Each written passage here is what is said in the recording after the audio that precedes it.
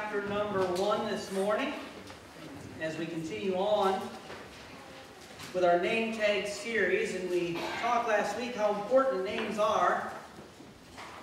And there's certain names that maybe we don't really like. You may have a name and your parents called you that. You don't really have a choice. And if you had to pick a name, it might not be that name, but at least you weren't named Jezebel or Judas or Hitler. If that was my name, I think I might think about changing that once I was able to do that. And it's funny how somebody can just take a whole name and just kind of destroy it. As we had each of our children, we began to have the discussion back and forth of what are we going to call each of our children. And we had a couple of names lined up. And once you start to get to 3 and 4, all your first choices have already been taken. And the ones you had picked out for what you were going to call a boy, you just kind of throw those off to the side. But, some people, I wonder what they're thinking when they name their child. You hear the name, we're going to have a baby, and we're going to name them such and such. My wife and I knew a couple of boys in Alabama. Their names were Leangelo and Orangelo. Lemon and orange jello. That's what their parents named them. And I'm wondering, what in the world type of drugs were you on? Said, what do you want to name these boys? I don't know, I just had orange and lemon jello, so let's go with that. Fancy it up a little bit. But, there's certain things that, man, when I hear somebody's name, I'm glad I was not named that. And here today, we're going to look at a couple of children that, man, they don't have the best names in the world. And we're going to take a little trip to Hosea's house and try to learn some things here. But let's go to the Lord in prayer as we get started. Heavenly Father, thank you for this time that we can look into your word. I'm thankful for the truth that we find that if we confess our sins, Lord, we repent of the wrong that we have done, and we put our faith and trust in Jesus Christ, and you will forgive us our sins and give us eternal life. I pray for those that may not be one of your children this morning. They've not yet put their faith and trust in you. I pray that today might be that day. God, I pray for Christians everywhere. Minister and give us exactly what we need today. In Jesus' name we pray. Amen. So here we are at Hosea chapter number 1. We begin reading in verse number 2. It says, "The beginning of the word of the Lord by Hosea. And the Lord said to Hosea, Go take unto thee a wife of whoredoms and children of whoredoms, for the land hath committed great whoredom, departing from the Lord." So God tells his man Hosea, I want you to go and I want you to get married, but I want you to marry a prostitute. And it tells us, so he went and took Gomer, the daughter of Diblaim, which conceived and bare him a son. And I've circled that word him there. We won't go into great detail this morning. We've started an online series, verse by verse, through Hosea. You can go on and check that out for yourself. But she bare him a son, and the Lord said to him, Call his name Jezreel. Now God's going to give him the names for his children because he has a specific message to deliver to the children of Israel. He's going to use Hosea's family and his house as a visual illustration to get his point across. So you name him Jezreel, which means scattered.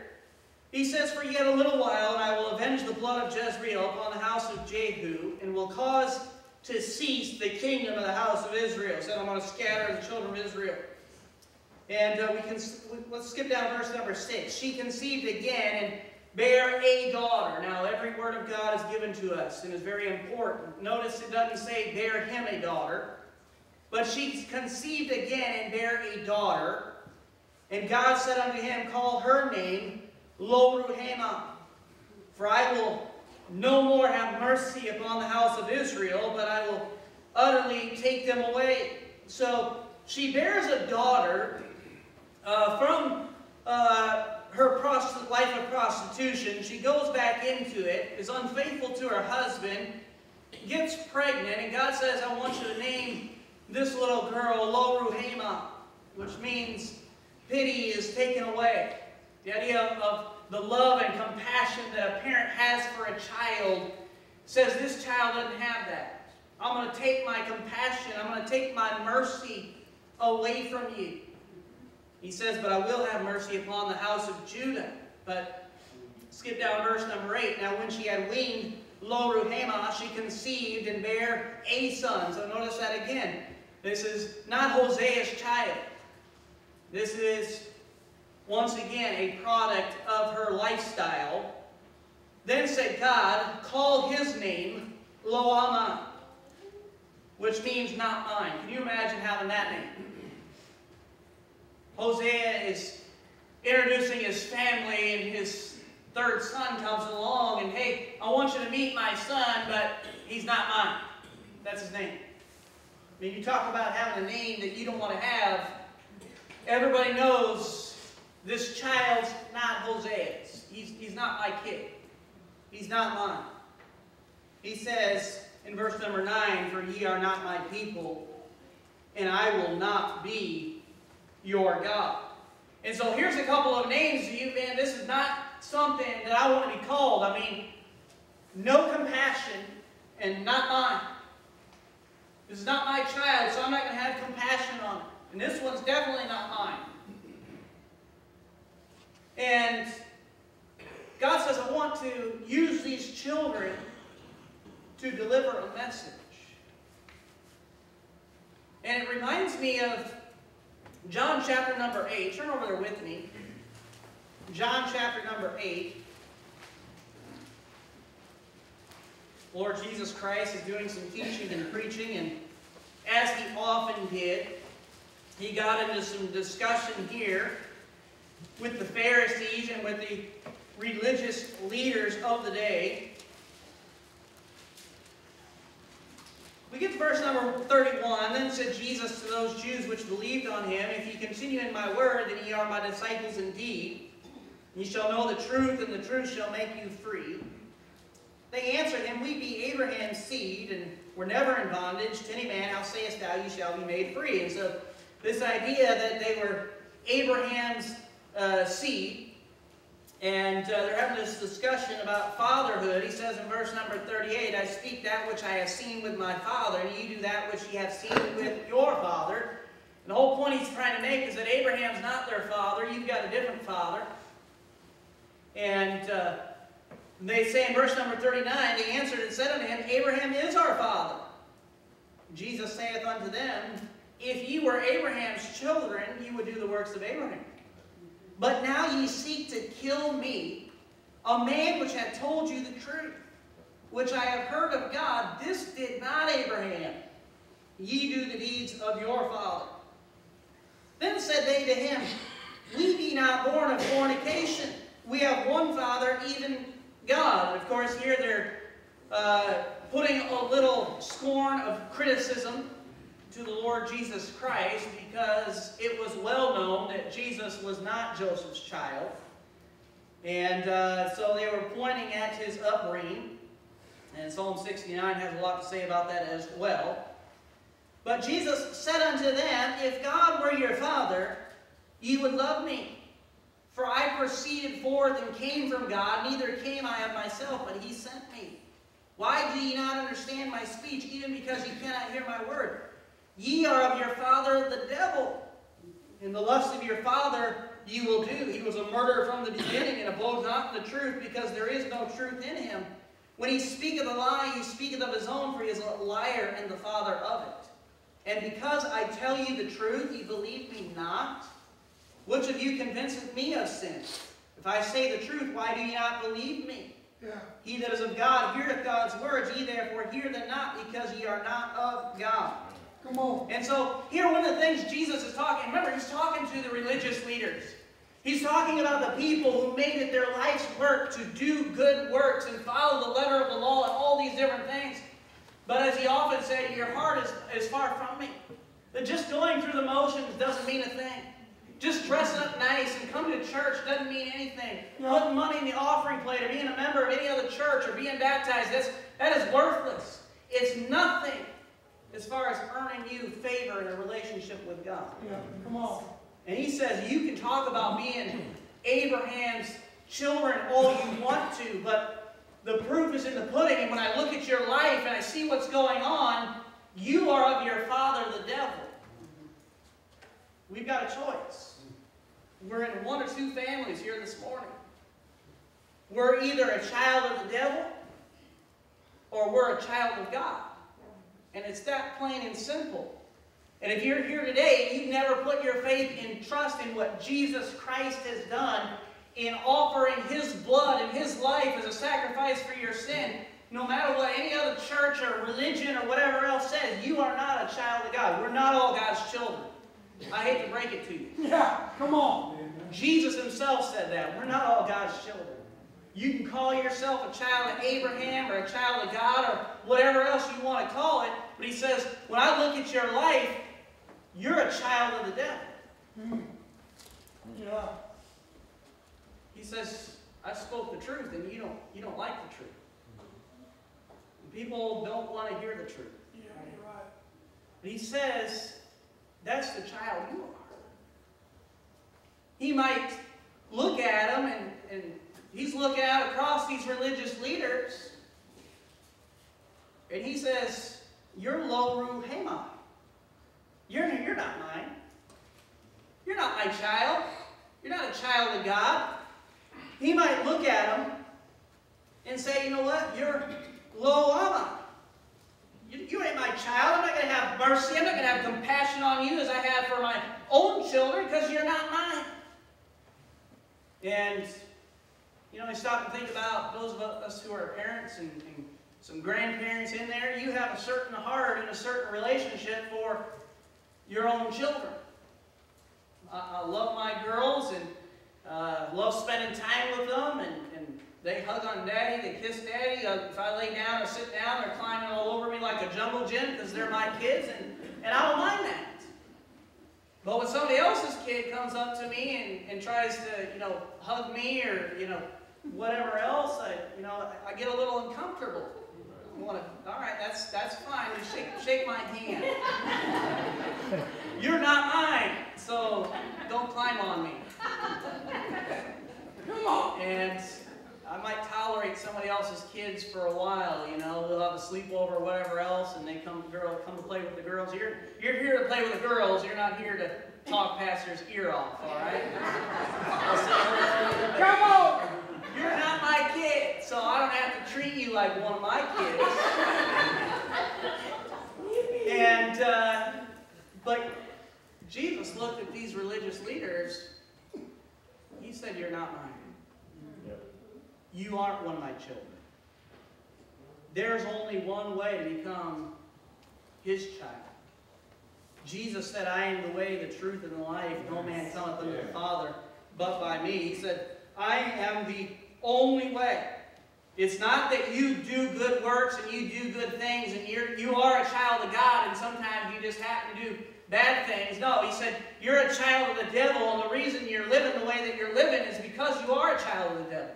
You're acting just like your father. I mean, how many times has my wife said that to my own children? They'll say poop or some other thing, and you're just like your father. Pray for my wife. She has a hard time trying to teach these girls some manners because I don't make it too easy on her. And the old saying, didn't your mother ever teach you any manners? Yes, she did, but the child also had a father who taught them otherwise. But we act like our parents. What Jesus said.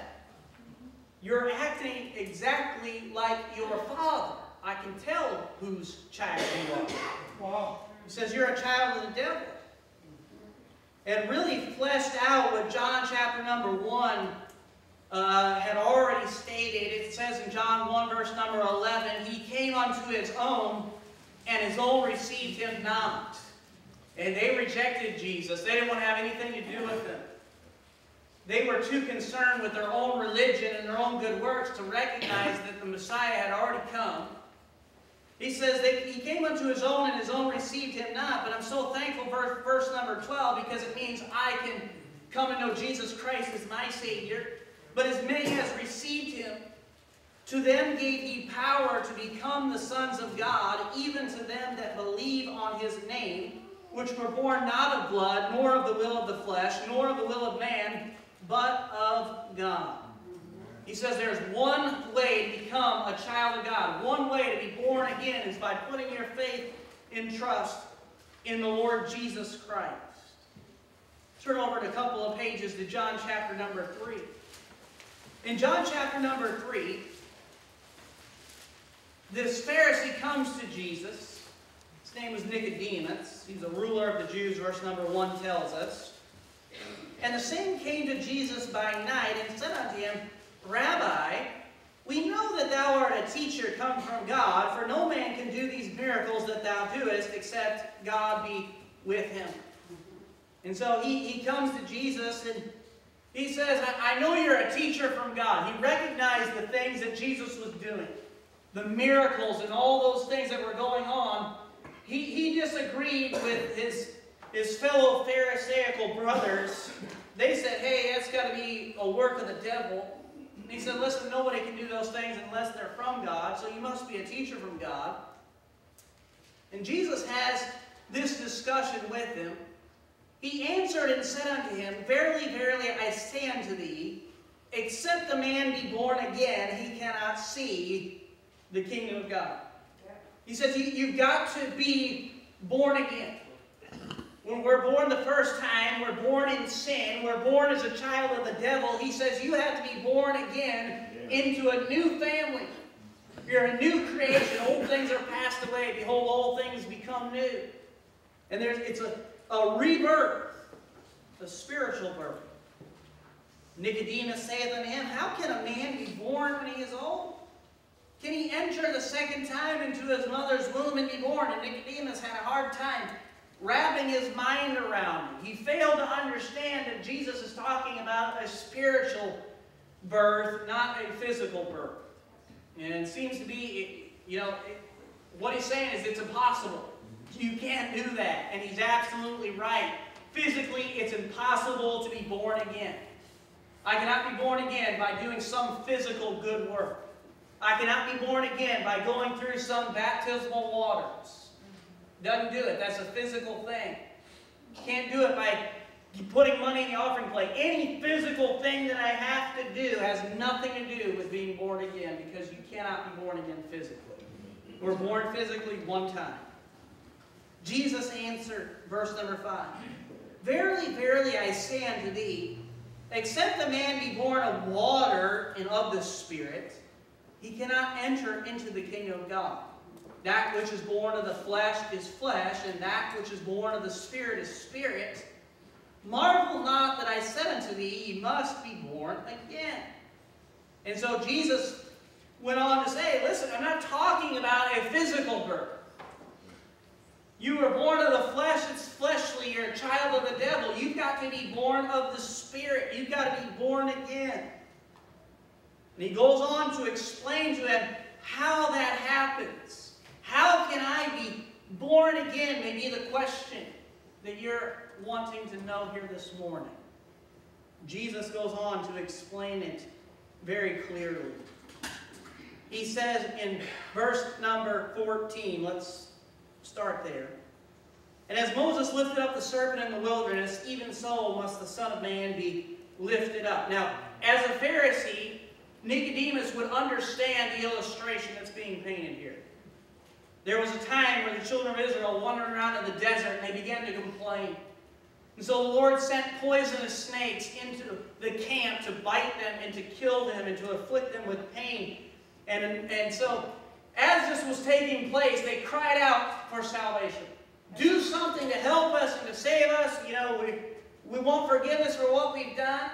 And so God tells Moses, I want you to make a brass serpent, put it up on a pole, and you lift it up, and whoever looks at it, if they're bitten, they won't die. Will save their life by looking at that brass serpent. Now, all throughout the Old Testament, we have no idea what in the world was that for. Why would that happen? It's not until we get here to John chapter number 3, Jesus explains to us that that was a picture of what Jesus Christ would do for us. He became sin for us who do no sin, that we might be the righteousness of God in Him. Only by putting our faith and trust in Jesus Christ can we have forgiveness of sins and can we be born again. He says, verse 15, that whosoever believeth in Him should not perish, but have eternal life. For God so loved the world that He gave His only begotten Son, that whosoever believeth in Him should not perish, but have everlasting life. For God sent not His Son into the world to condemn the world, but that the world through Him might be saved.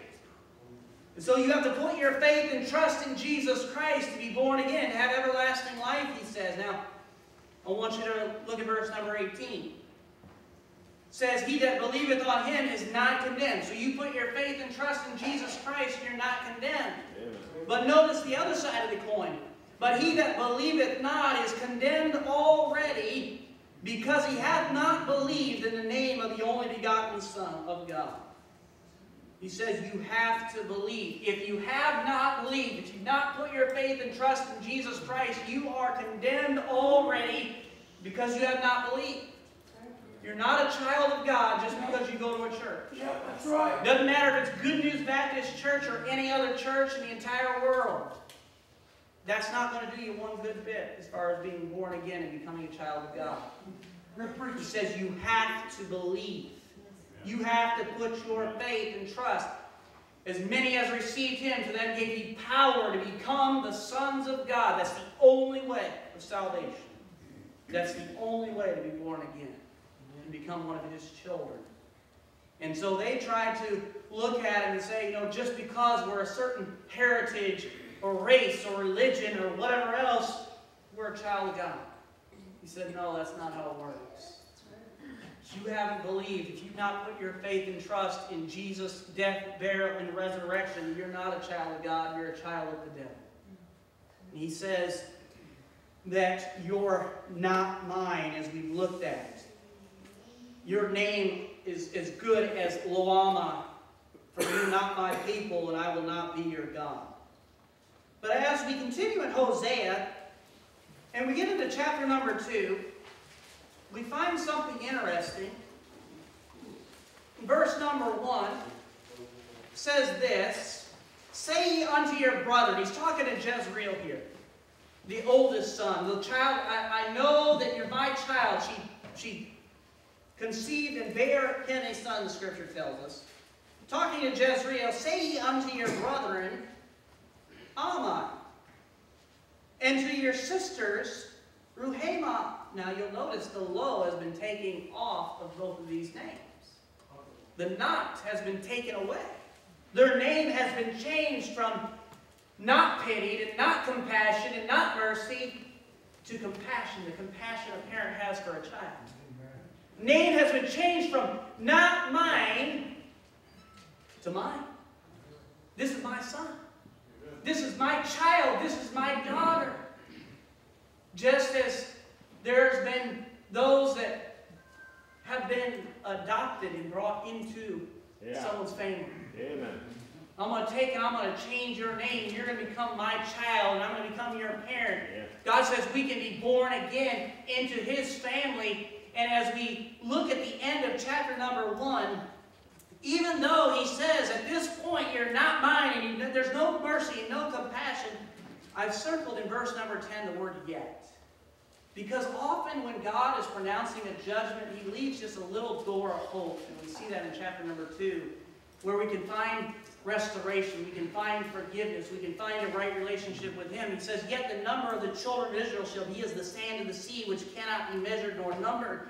And it shall come to pass, notice this, that in the place where it was said unto them, ye are not my people, there it shall be said unto them, ye are the sons of the living God. Then shall the children of Judah and the children of Israel be gathered together and appoint themselves one head, and they shall come up out of the land, for great shall be the day of Jezreel. Now here he's speaking about a restoration between the children of Israel and Himself, and that day is coming yet in the future. God is going to have to bring them through some difficulties and some hard times to get them to see Jesus Christ as their Messiah, to repent of their sin and and turn to Him. But there's going to be that restoration. Well, we see this quoted in 1 Peter chapter number 2. And so we can apply it to Christians as well. Christians have not replaced the children of Israel. Two different groups. God has different promises and different things for each of those groups. But notice in verse number 9 of 1 Peter chapter number 2, Peter's writing to Christians. And he says this in verse 9, "But ye are a chosen generation, a royal priesthood, and holy nation, a peculiar people, that ye should show forth the praises of Him who hath called you out of darkness into His marvelous light." Notice this, verse 10. "Which in time past were not a people, you were not mine, but are now the people of God, which had not obtained mercy." Lo ruhema, no compassion, no mercy. He says, "But now you are mine. Now have obtained mercy." What a wonderful thought. Yeah. Here I am, a child of the devil, lost and condemned. God says, "You know what? I love you. That's right.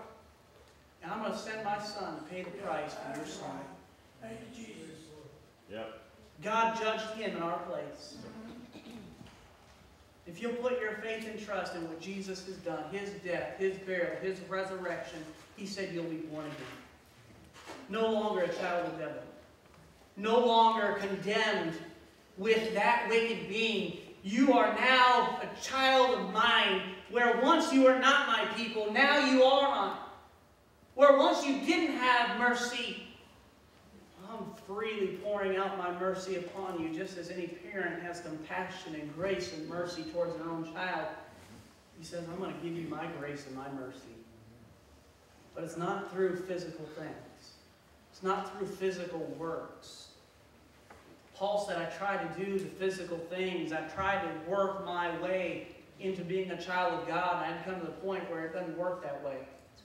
That which is born of the flesh is flesh. And if you want to try to earn your way to heaven, if you want to answer for your own good works, you can.